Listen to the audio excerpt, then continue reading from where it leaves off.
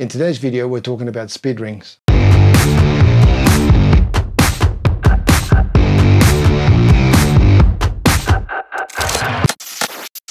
Hey everyone, welcome back to another video, the first video of 2022 in fact.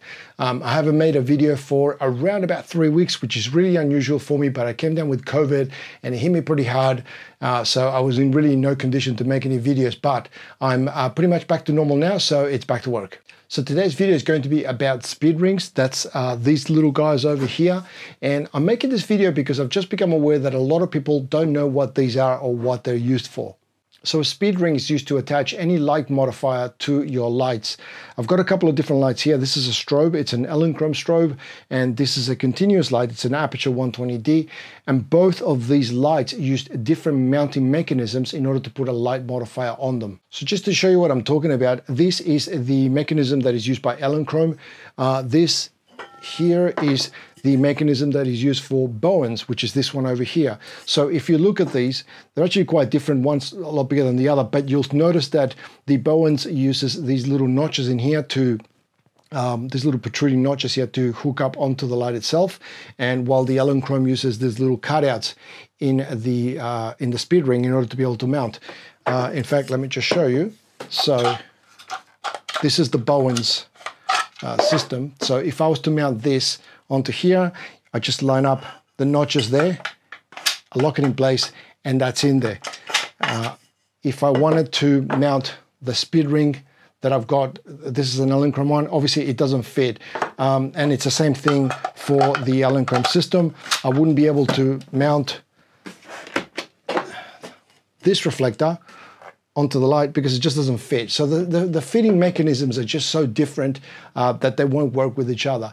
And now luckily there are only really about 4 systems that are being used today. You've got the Bowens system, you've got the Photo system, you've got Broncolor, and then you've got Elinchrom as well. There's a few other different ones as well, but for the most part, they're the 4 that are being used today. So this is really important because if you're buying a light modifier, you need to make sure that it fits onto the lighting system that you're using. Now, the reason I started making this video was because I was talking to some people and it became apparent to me that they think that the speed ring that comes with your softbox is a permanent thing that only fits that softbox, and once you put it in there, you can't remove it, and that's just not the case. So what I'm going to show you now is an example of how you would fit the same softbox onto 2 different types of lighting systems. So let me clear all this up and we'll go through that. Okay, so let's say that I wanted to mount this softbox here. This is a strip box, and I want to mount it onto this Aputure light, which has got a Bowens mount. I would need a Bowens mount speed ring on the softbox. So then, which is what I've got here, you can see the 3 protruding notches, and you can see the cutouts there. So all I've got to do is just line this up, and then give it a quick lock. You just spin it, and then that will lock in place. So that's not going anywhere, that's in there. So let me just unlock this again. So let's say that now I wanted to mount this onto my Elinchrom. Well, that's not going to fit there because the mounting system is different. So what I need to do is I need to change the speed ring on this box to the Elinchrom one, which is this one here. Now these 2 here, they're exactly the same model. They're made by Elinchrom, but they make different, so the speed ring is the same, it's just that the back is different so that they have the different types of mounting systems. So what I'm going to do now is I'm going to change the speed ring on that softbox, and I'm going to put this one in so we can mount it onto the Elinchrom. And guys, just in case you're not aware of this, in order to remove a speed ring or even to just put one of these softboxes together, they made up all this, they've got these rods in there which stretches out the material. One end goes into one of these notches here, okay? And then the other one, there's another little notch in there. And basically, it's just a little bit of brute force. You just have to pull these rods out using a bit of strength. There it goes. So that rod's come out. Once you get one out, it does become easier. And essentially, these are the rods. I've dropped one here, but you've got, there we go. So these are the rods. It's just a matter of swapping out the speed ring, putting that one in there. Okay, and this is more of a universal speed ring made by Elinchrom. The reason I like these is because they've got 8 notches, so you can fit one of the octa boxes. So you've got your 8. You can do strip boxes, so you can do just the top 2 and top bottom, or you can do square boxes as well. So you can just put, like, say, that one, and that one, and that one there. That would be for a square box. For a, like I said, a strip box, you would do, say, that one and that one there. So that's what we're going to use for this box here. But if you had an octa box, you would just use all of them. So again, I'll explain to you why these flip up and down in a second. In fact, let me explain that to you now. In the old way of putting together a softbox, the speed rings would look like that. So these don't have any moving parts. And what you would do is you would put the rod in there, okay, like so. And then you would put that into the edge of the softbox, and you would just do that for all the different, for the 4 different corners. That's really hard to do. It's difficult to do quickly. I'm used to it now, so I can get one of these together in probably under a minute, but it does take a long time and it is quite finicky.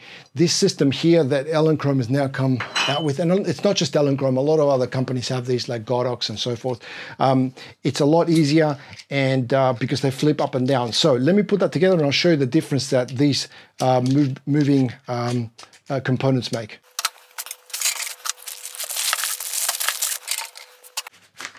Now, I'm just stopping here for a second. What I wanted to point out was when you're putting one of these together, one of the easiest ways to do it, I found, is to do them diagonally. So I put this rod in here now. Sometimes if I try to put this one here, it'll pop that one out of place, or if I do that one there. So I do the opposing ones, and it does make it a little bit easier for the material to stay in place.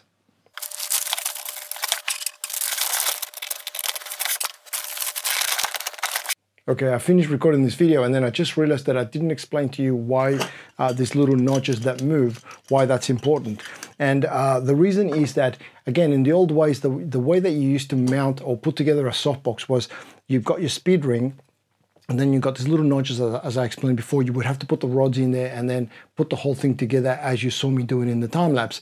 Once you tear it down and you have to put it again, it can actually take a long time to do. So what these little flippy things do, and again, this is not just an Elinchrom system, Aputure do this, and I think Godox do it as well. But what it allows you to do is to tear this down really, really quickly by pulling apart. All you got to do is just pull these little notches out.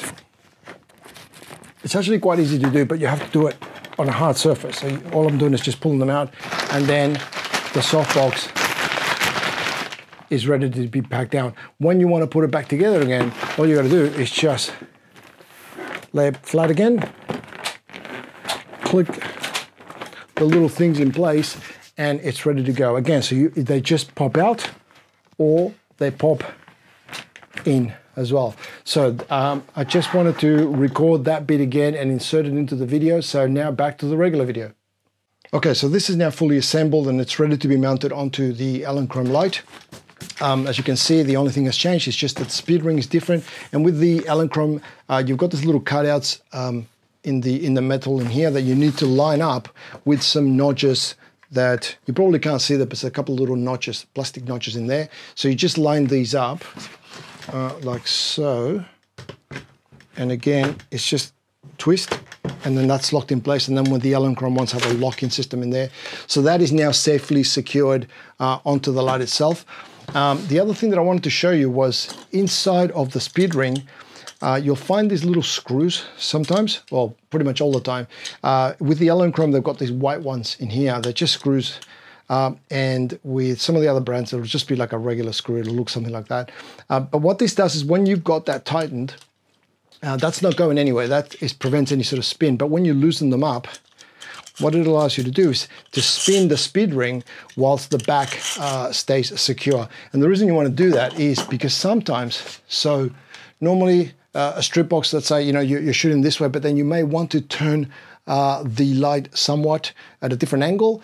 Now, if you don't want to be, what you can do is you can actually just loosen the light stand, and you can try and sort of, you know, get the light in the right spot and so forth. But that can take a lot of time. So instead, what you can do is, you can see that this one here has got the screw on the front. Maybe you can see that. Hope you can see that. Anyway, when you loosen that up, now you can actually spin the light, but can you see that the light itself will remain stationary, but you can actually get this and move it to the desired angle without having to loosen up anything on the light stands. So that's pretty much everything that I wanted to show you. Again, it was because I saw somebody buy multiple softboxes with multiple speed rings, because they thought that once the speed ring was inserted onto the softbox that you couldn't change it. And as you can see, it's actually quite easy to change speed rings. So what you can do, instead of buying multiple softboxes, is you can just get a few of these speed rings. I recommend the Elinchrom ones, because then you can just change them. And even though it is an Elinchrom speed ring, Elinchrom themselves will sell the ones with the Pro Photo attachment at the back, or Bowens, or you know, Elinchrom, or whatever you want. They've got multiple different, they've got pretty much everything covered. So then you only have a few collection of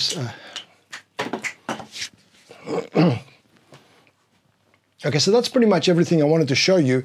And again, this came about because I was talking to someone who bought multiple softboxes with speed rings, because they thought that you couldn't interchange them. And it just becomes it's a lot more expensive to buy the Anyway, that's everything. Anyway, that's everything I wanted to show you. And again, this video came about because talking to someone that went and bought out multiple softboxes because they thought that they needed one softbox and a speed ring of each type in order to be able to use, you know, they needed one setup for Elinchrom, one setup for Bowens, and so forth. And that's just not the case. You can just buy a few of these different speed rings with the different adapters in the back, and then you can use that softbox onto multiple different systems. For example, for my headshots, I've switched over from flash to using continuous lights. So I used to use these lights, these Elinchrom ones, and I'm now using the Aputure lights because I find that better. In fact, that's a whole new video. If you want to know why I think continuous light is better for headshots, then just leave me a comment in the section below, and I'll make a video about that. But the fact is that it does cut down on costs, because I only need one set of softboxes that I can just change the speed ring and then attach that to any system that I want to attach it to. Anyway, I hope that made sense. But if you've got any questions or any comments, really, the comment section below is probably the best place to get in touch with me. Otherwise, you can reach out through any of the usual social media platforms. You're going to find all the links in the description. Now, if you like this video, it would mean the world to me if you could click the like button. It really makes a difference to me. And also, if you haven't subscribed to the channel, consider doing so. I make videos like this every week to help you with your photography. So if you don't want to miss out on any of those videos, click the subscribe button and the notification bell. That way you'll be notified when I upload a new video. And also a reminder, if you haven't checked out ministryoffphoto.com, make sure you do go check it out. That's the website that I run, where I have all sorts of photography resources. There's reviews, there's articles, there's blogs, as well as freebies that you can download, things like Lightroom presets, things like that. So if you haven't checked that out, it's completely free. Make sure you check it out, www.ministryoffphoto.com. So that's everything for this first video of 2022. Again, please don't forget to click the like button. I want to thank you very much for watching, and I will see you in the next video.